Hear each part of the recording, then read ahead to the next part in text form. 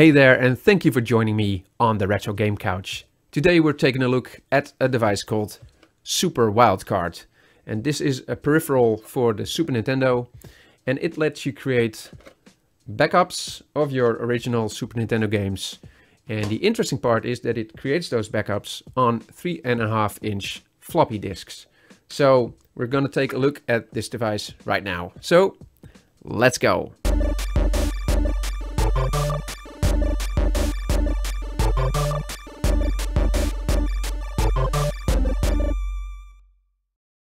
So the device is made by Front Far East, a company from Taiwan, and this model is called the SMS3201. It has the built-in 3.5-inch floppy drive. It has a serial port. I presume that is for connecting it to a PC or an Amiga or whatever you're using. And this is a cartridge port which can function as a pass-through port. And it's also used to make backups from original games, which we're going to try as well. So let me plug this into my Super Nintendo right now. Okay, I just inserted the Super Wildcard into my Super Nintendo and turn it on. And this is the screen that I get, but I see there is an icon missing. And that is probably because I have not yet inserted a cartridge. So I'm going to do that right now and reboot my Super Nintendo. So the first icon is to play backup games from floppies, and it's also to restore and save memory for games that support save games. So that's the first one. Let me show you. It's play game, restore memory, and backup memory. The second one lets you format floppy disks. You can also remove single files, rename single files. You can copy files and copy entire disks. This one is a password system, just like the Game Genie, and it supposedly works the same. I haven't really checked this out, but it supposedly supports this as well. And the last one is to actually make a backup of an original game cartridge. And we're going to try that as well. But first, let's try to play a backup. So the device came with a box filled with backup games, and I've made a small selection of games that I really want to check out. The first one being Pinball Dreams. At least that's what the logo says, so let's try that.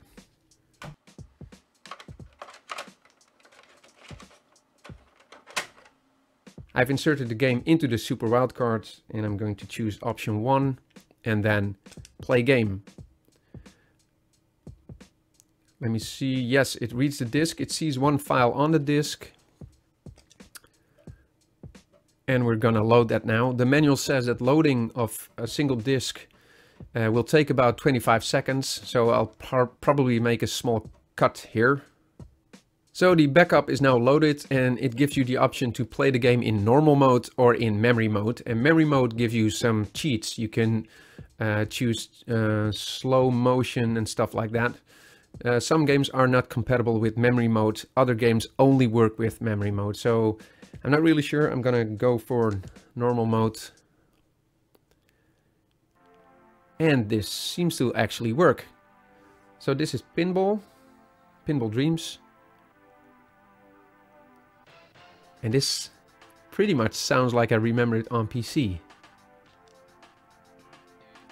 These sound like actual samples. Nice. Okay, I'm gonna choose one of the 4 pinball machines. Let's go for Nightmare.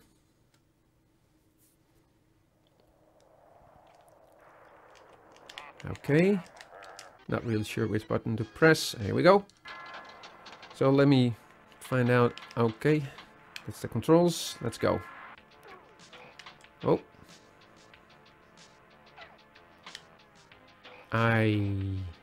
Wow. One more try. Nope. But this is working. So let's try the next disc. So the last game I'm gonna try is Flashback, which is another game I really enjoyed on my PC. play game. It finds 2 files. Probably need flash 1.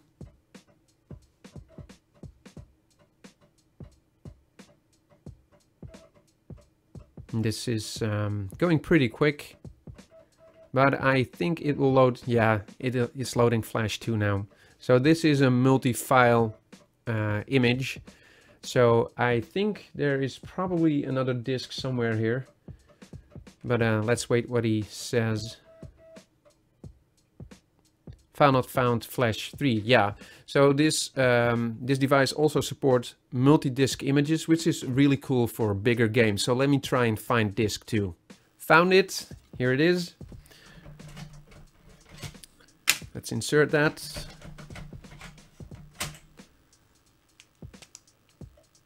See, yes, this contains flash 3. Nice. Okay, it loaded the game, so we're gonna go for normal mode again. And this is working as well. Every disk that I insert just works, which is really awesome because these disks are really, really old. Presumably from the mid-90s as well. So I'm always surprised that they still work. Really cool intro to this game. Can we skip this? We can. But I really recommend you watch the intro. Let's try it for just a little bit. And let me just give it away. He's gonna knock over the cube. Yep, the cube is gone. Damn it. This looks really good. This looks exactly how I remember. Oh! Didn't mean to do that. But here is the holo cube. Ta-da! Really, really cool game, Flashback. Let me just shoot one robot before I end this. Bear with me while I go on a rampage.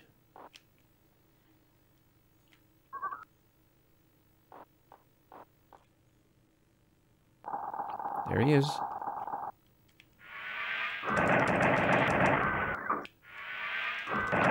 Yep, got him. Okay, so Flashback is working as well. So now we're gonna try making our own backup. The game that I have inserted right now is Another World, which is another one of my favorites from the Amiga. That's the system that I've played it on. So let's grab an empty disk, insert it into the device, and let's format it first. 1.6 megs. So it's almost done doing the formatting now. Just a few more seconds. Okay, it says that it's done. So now let's go to the last icon, which is where we can create backups. You can play the actual game right now using the pass-through port, but that's really useless. We're gonna do a data transfer. And it can transfer data from the cartridge to the floppy, but it can do the same the other way around as well. I'm not really sure how that would work, but I think this is how you would create a homebrew cartridge, which is really, really cool.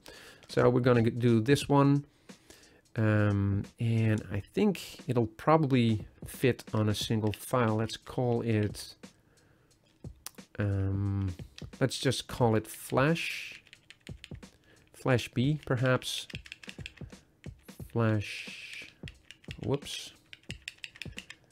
B. Okay, we're done. Accept. It's now checking to see if there is a disk, and then it starts to make a backup from the cartridge to the disk. And this seems to be actually working. Okay, it says that it's done, but it was so quick that I almost find it hard to believe that it's already done backing up the entire game to my floppy. But I'm gonna try it anyway. I'm going to take my cartridge out and then try and load my own backup. Okay, so here is my game. And let's try and load my own backup. It sees the file that I created, so let's try loading it now. and see if the game works. It's done loading, so let's go for normal mode. It works. I just pirated software, which isn't really... Oh, it's freaking out. This is freaking out. Let me try and reset. Hold on.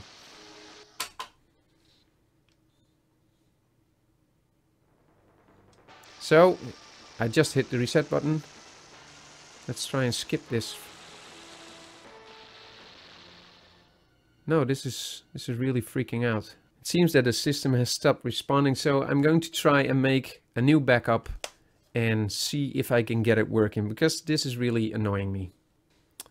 Okay, we're back in the system. Now let me remove the file that it created.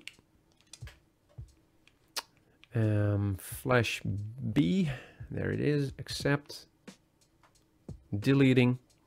And I know that there is an option to actually verify if a backup works. Let's not be hard-headed and just try a backup first.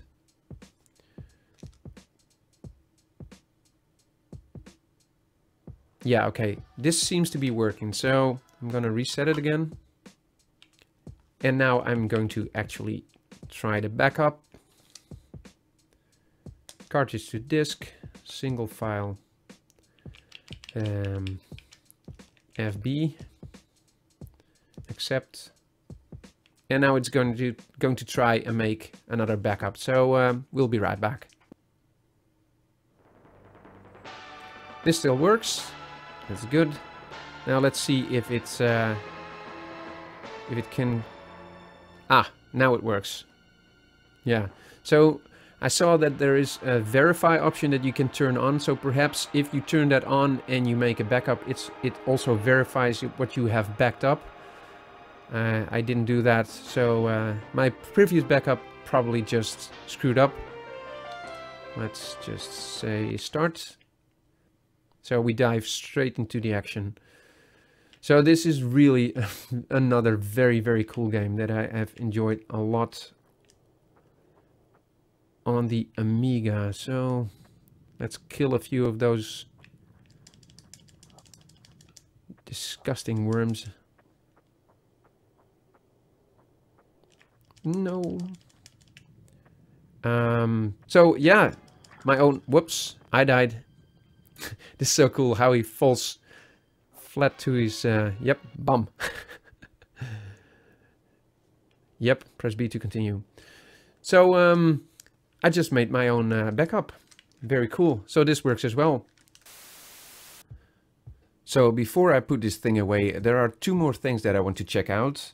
Can it also make backups to a floppy disk that I formatted on my PC, 1.44 megabytes, and could we possibly rip Game Boy games? Let's try. Let's insert the floppy and try to make a backup to this floppy disk, data transfer, single file.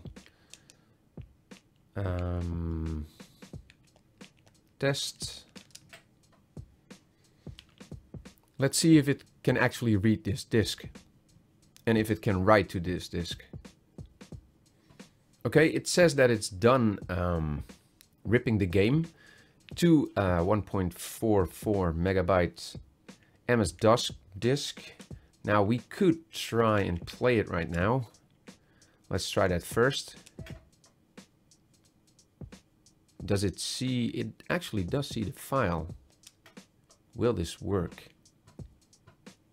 Okay, normal mode it is. Okay, so this works. So let's now get the floppy out and put it in my PC and see what it does. Can we actually read it? So when I inserted the disk into my PC, it does actually show the file on the disk, and it shows that the file is just over 1 megabyte in size, but I cannot copy the file because it gives me a CRC error. So that means that it seems to be compatible with the file format of DOS computers, but it uses some sort of proprietary file format, which is kind of weird. I tried loading the file directly into a Super Nintendo emulator, but that didn't work as well. So if you do know how this works, please leave a comment on this video. So what if I download a ROM of a Super Nintendo game onto a DOS formatted floppy disk? Will that work in the Super Wildcard?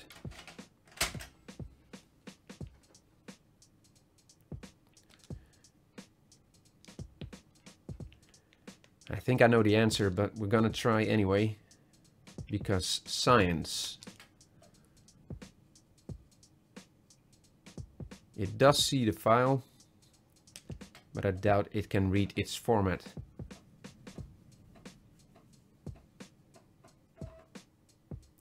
Will this work?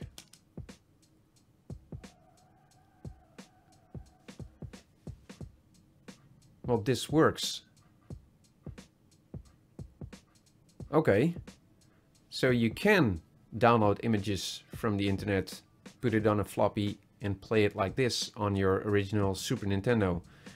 I don't recommend downloading ROMs unless you own the original game, and I think even then it is illegal. So I just wanted to point out that it is possible to play games like this.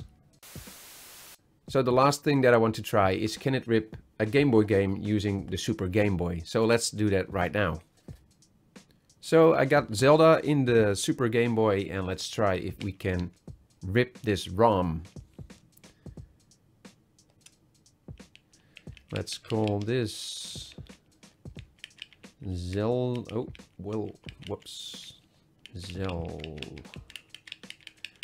Zelda.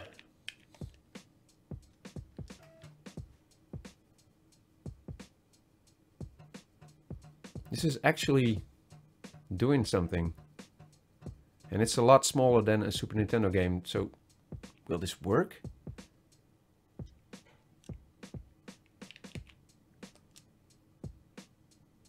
Play game. It sees the game. It's loading the game.